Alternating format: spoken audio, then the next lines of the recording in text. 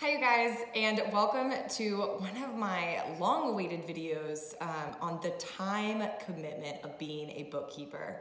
You guys, my name is Rachel Brown. This is Realistic Bookkeeping. I'm going to try to keep it extra real with you about the amount of time I spend each week on bookkeeping.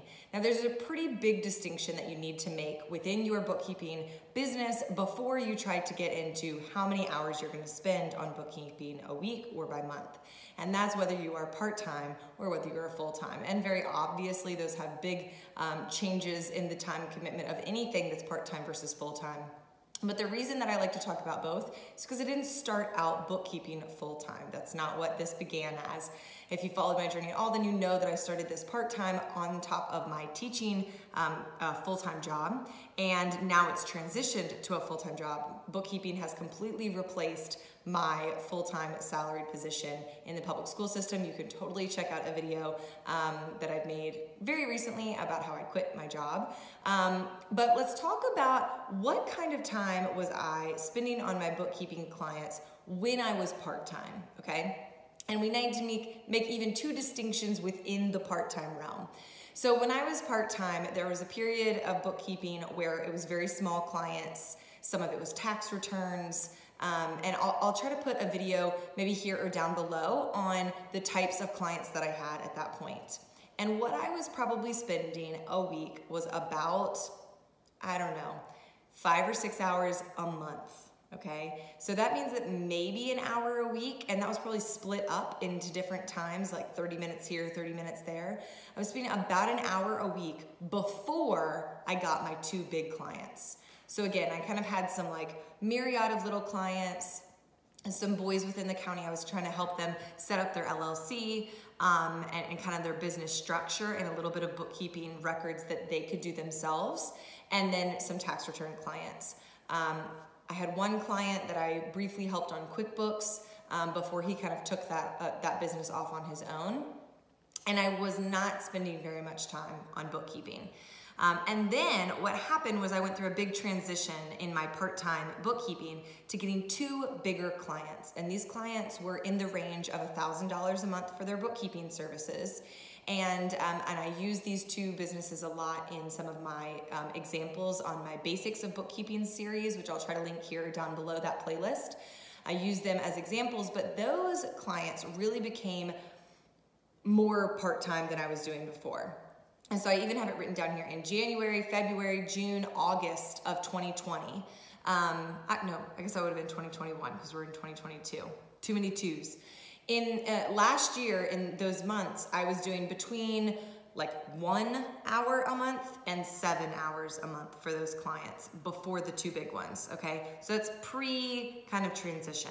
Then once I got these two big bookkeeping clients, the ones that are $1,000 a month, I upped that monthly amount from 5, 7, 1 to 25, 40 hours a month.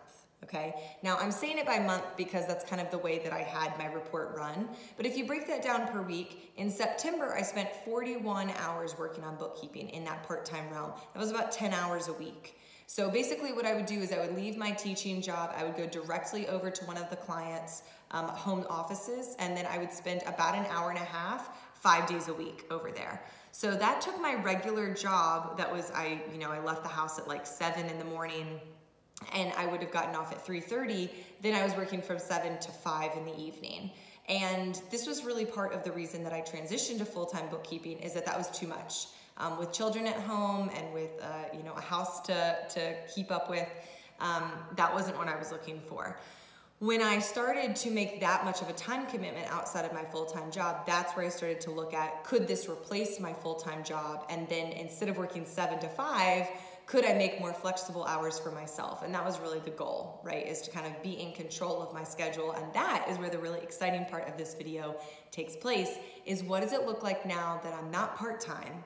It's not on top of my other full-time job. what does it look like now to be a bookkeeper full-time, and what does my schedule look like? So let's get into that. So it is February of 2022, and I have been working for myself since the beginning of November. So that's November, December, January, and now we're in February. I'm gonna talk about those 3 months that have already been completed, November, December, and January, so that you can kind of get a rough estimate of what my schedule now has looked like compared to what it did look like when it was part-time. So in November, I worked a total of 98 hours that month, which if you break that down to 4 weeks, even though a month is really like 4.5, it's about 24 hours a week that I was putting into my bookkeeping business. And that first month was a big transition, so I can't really tell you how exactly that felt to be working that much, other than I definitely felt like I was working full-time with my bookkeeping business. Of course I was, but when I say full-time, a lot of people want to say, well, that's 40 hours a week. It's not necessarily what I was working, but I was full-time bookkeeping. So that was about 24 hours a week in November. In December, it actually dropped a little bit, and the reason that part of the reason for that is because of the holidays. So I took off about the week of Christmas, which was nice because it was obviously a personal choice to do so, and like a couple days around New Year's.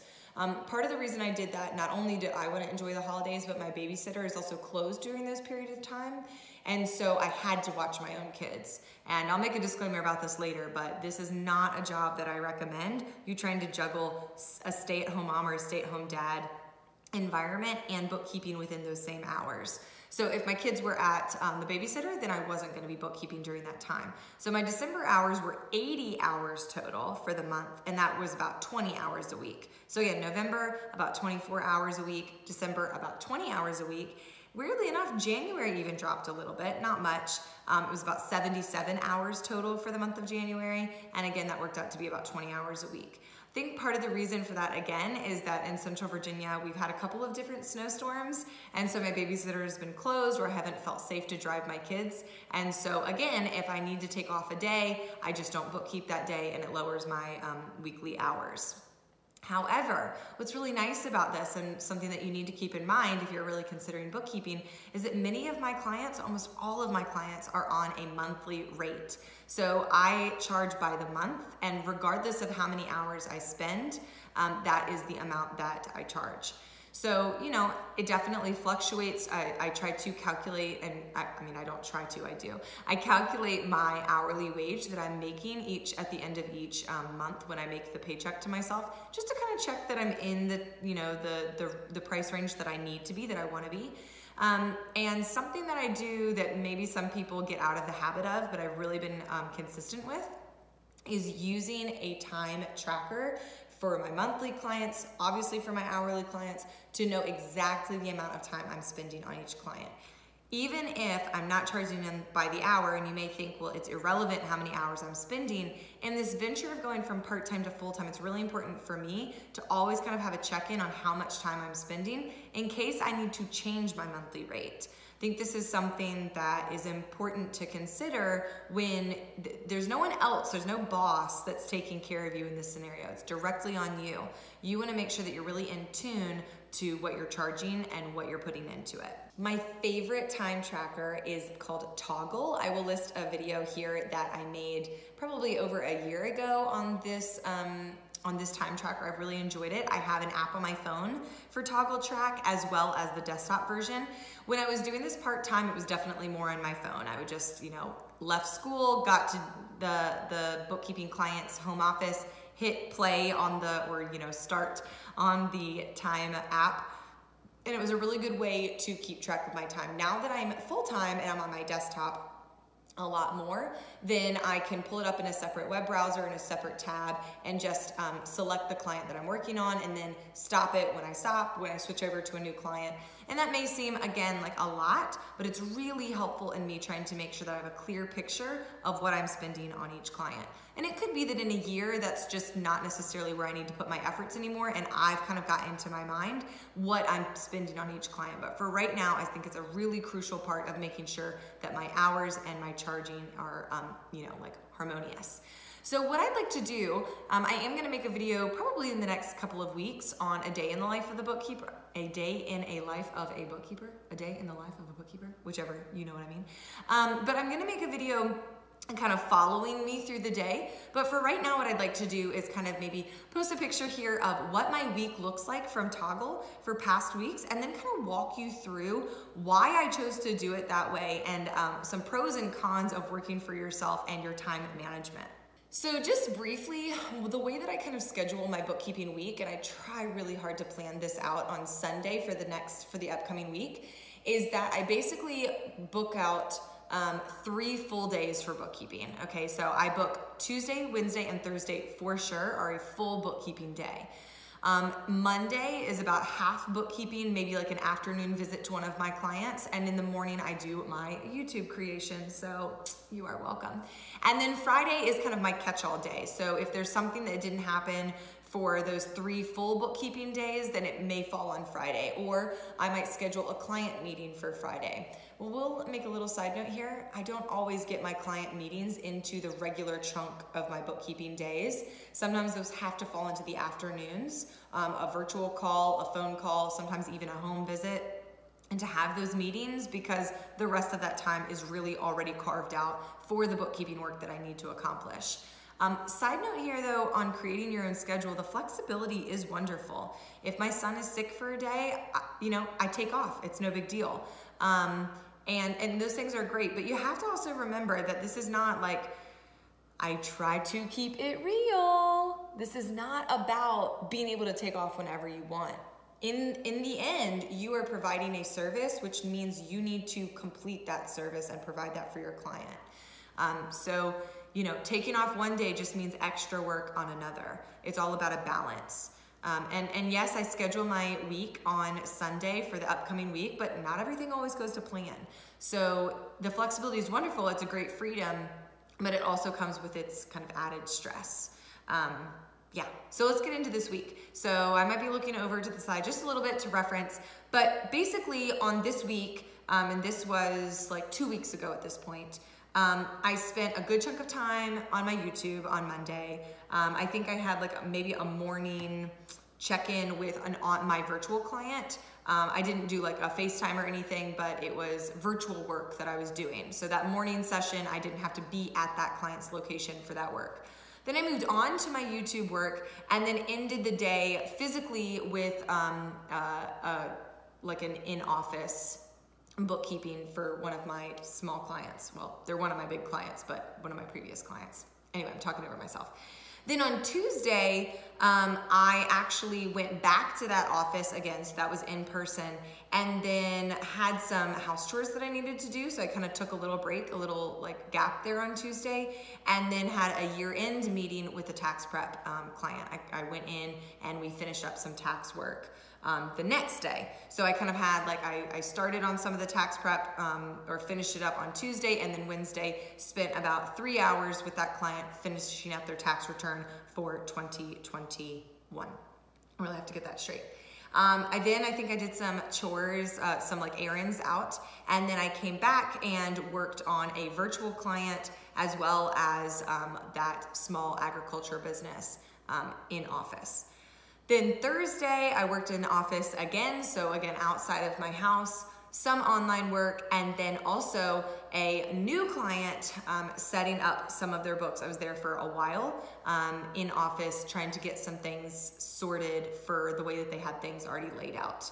I finished up with some back in office at the farm again, and then on Friday, I had some more in office at the farm. I was there quite a lot that week. But you will see that I have a couple of time slots on Saturday. So Saturday, I worked more on finishing up the tax prep session and the tax session that I had on Wednesday. There were a couple of forms that he didn't have to wrap things up then, and then I did that part virtually. So let's make a note here really quick. In-person and virtual bookkeeping are gonna have different amounts of time investment. So you'll see, especially that week, I maybe had spent, I don't know, maybe 2 or 3 hours on my virtual client, but many more hours in person for clients that I went to their home office or met with them in person for. And this is a fairly big distinction of what you want to do as a bookkeeper. There's so many people that gravitate towards the virtual end of bookkeeping, and I think that that's great. It can be a great a great fit for people. I like the human interaction. I like going on site. Do I want to do it all on site? No, but I would like to have some things that I do in office, and then some things that I can kind of come back home and kind of do at my leisure, and do it at other parts of the day that don't have to be so stringent upon being able to travel to those offices.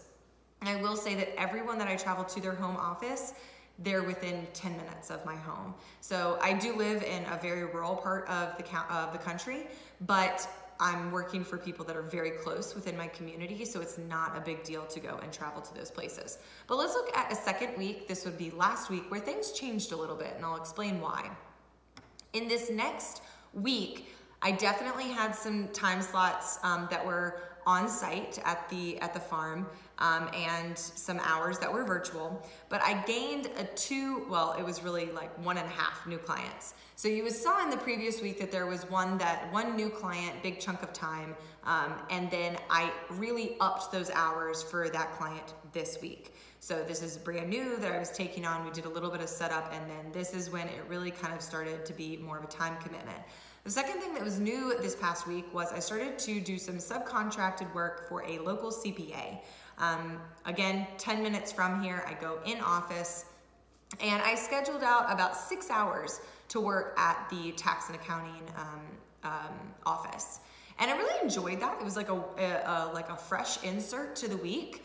I am getting paid hourly, and I will totally do a review on subcontracted work in the future on working under a CPA. But I've enjoyed filling some of my hours with that.